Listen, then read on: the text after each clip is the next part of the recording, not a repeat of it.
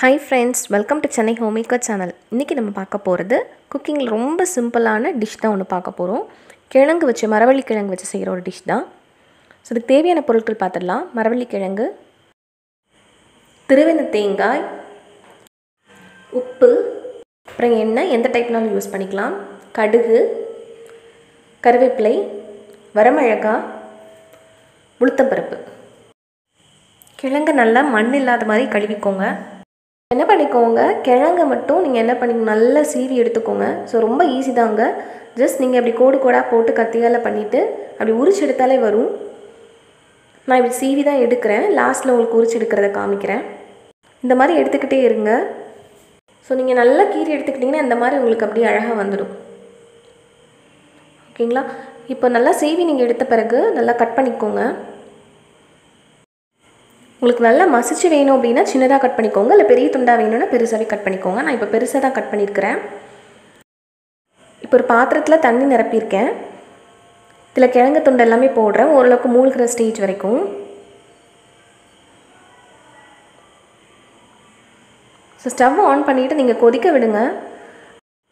கொதித்த உடனே stove off பண்ணிவிட்டு வடிச்சுக்கோங்க. ஏன் வடிக்க சொல்கிறேன் அப்படின்னாக்கா, உங்களுக்கு கசப்புத்தன்மை இருந்துச்சுன்னா அந்த கிழங்குல ஃபஸ்ட்டே நீங்கள் போயிடும். ஓகேங்களா? அதுக்காக தான் சொல்கிறேன். இப்போ நான் வடிச்சிருக்கேன். வடிச்சிட்டு அகைன் என்ன பண்ணிக்கோங்க, கிழங்குல மறுபடியும் தண்ணி ஊற்றிக்கோங்க. இப்போ நீங்கள் உப்பு ஆட் பண்ணிக்கலாம். உங்களுக்கு எவ்வளோ வேணுமோ அதுக்கு ஏற்றபடி உப்பு ஆட் பண்ணிக்கோங்க. பாத்திரத்தில் நல்லா மூடி போட்டுட்டு நல்லா கொதிக்க விட்டுக்கோங்க. ஸோ ஒரு ஸ்டேஜில் பார்த்தீங்கன்னா கொஞ்சம் குழஞ்சி ஓரளவுக்கு நல்லா கிழங்கு நல்லா வெந்து வந்திருக்கும். ஸோ இந்த மாதிரி உங்களுக்கு ஒரு ஸ்டேட்டில் வந்திருக்கும் குழஞ்சி. ஸோ நீங்கள் அப்படி குத்தி பார்த்தீங்க அப்படின்னாக்கா உங்களுக்கு நல்லா வெந்திருக்கும், உள்ளே போயிருக்கும் உங்கள் ஸ்பூனோ கத்தியோ எதுனாலுமே. இப்போ நல்லா வெந்திருக்கு. நீங்கள் சின்னதாக கட் பண்ணி வச்சிங்கன்னா நல்லா குழன்னு வந்துடும். நான் கொஞ்சம் பெருசாக வச்சதுனால தான் இந்த மாதிரி வந்திருக்கு. ஸோ இந்த நீங்கள் அதை வந்து நல்லா குழன்னு சாப்பிட்டுக்கலாம், இல்லைனா நல்லா அப்படி கிழங்கு நல்லா அப்படி சாலிடாக இருக்கிற மாதிரியும் சாப்பிட்டுக்கலாம். நீங்கள் இது குக்கரில் கூட வச்சுக்கலாம். 2 விசில் வச்சா போதும், குக்கரில் நல்லா வேகும். இப்போ நான் என்ன பண்ணுறேன்னா தேங்காய் ஆட் பண்ண போகிறேன். ஸோ சும்மா ஜஸ்ட் வேறு பவுலுக்கு நான் ட்ரான்ஸ்ஃபர் பண்ணுறேன். ட்ரான்ஸ்ஃபர் பண்ணிவிட்டு தேங்காயை கொஞ்சம் ஆட் பண்ணிக்கோங்க. ஆட் பண்ணிவிட்டு இந்த ஸ்டேஜில் என்ன பண்ணிக்கலாங்கன்னா நீங்கள் நல்லா மசிச்சுக்கலாம். நல்லா உங்களுக்கு பொடியாக வர்ற மாதிரி கூட நீங்கள் ஸ்பூனாலே நல்லா டிப் பண்ணிங்கன்னா உங்களுக்கு நல்லா மசிச்சிருக்கும். நான் அப்படியே ஸ்ட்ரைட்டாக தான் விடுறேன் நான். இப்போ நல்லா குலுக்கிட்டு இப்போ நான் தாளிக்க தான் போகிறேன். கரண்டி சூடானதும் எண்ணெய் விட்டுக்கிறேன்.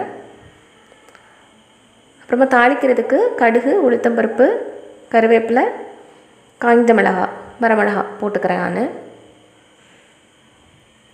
நல்லா தாளித்து அதை அப்படியே அதிலே ஊற்றிக்கிறேங்க, வேறு ஒன்றும் இல்லை. ஸோ இப்போ நீங்கள் நல்லா சாப்பிட்டு பாருங்கள், சூப்பராக இருக்கும். இது நீங்கள் அப்படி முழுசாக அப்படி கூட சாப்பிட்டுக்கலாம். இல்லை உங்களுக்கு இந்த டேஸ்ட் வந்து எனக்கு கொஞ்சம் மசிச்சு நல்லா வந்து வேணும்னா இன்னும் நல்லா மசிச்சு சாப்பிட்டுக்கலாம். இந்த ஃபுட்டு வந்து ரொம்ப எனர்ஜி கண்டென்ட்டுங்க. முன்னாடி உள்ள காலத்துலலாம் வயலில் வேலை செய்கிறவங்கலாம் காலையில் இதை சாப்பிட்டுட்டு தான் போவாங்க, ரொம்ப தெம்பாக இருக்கும் அப்படின்னு சொல்லுவாங்க. ஸோ ரொம்ப ஹெல்த்தியான ஃபுட்டு, கண்டிப்பாக நீங்களும் சாப்பிடுங்க இதே போல் செஞ்சு. நல்லா மசிச்சு உள்ளது வந்து இந்த மாதிரி இருக்கும் உங்களுக்கு பார்க்குறதுக்கு. இதே கிழங்க வேறு விதமாகவும் செஞ்சுக்கலாம். ஸோ இந்த மாதிரி அதை நெக்ஸ்ட் வீடியோவில் கண்டிப்பாக நான் போடுறேன். அது போக சிப்ஸ் கூட இதில் பண்ணலாம். நீங்கள் குச்சி சிப்ஸ்ன்னு சொல்லி சாப்பிடுவீங்கல்ல, அது எல்லாமே இதுலேருந்து வருது. கிழங்கு வத்தல் அந்த மாதிரி சொல்கிறது எல்லாமே. இந்த வீடியோ உங்களுக்கு பிடிச்சிருக்கிறத நம்புகிறேன், உங்களுக்கு யூஸ்ஃபுல்லாக இருக்குங்கிறத நம்புகிறேன். சென்னை ஹோம்மேக்கருக்கு லைக் பண்ணுங்கள், கமெண்ட் பண்ணுங்கள், ஷேர் பண்ணுங்கள், சப்ஸ்கிரைப் பண்ணுங்கள். தேங்க்யூ.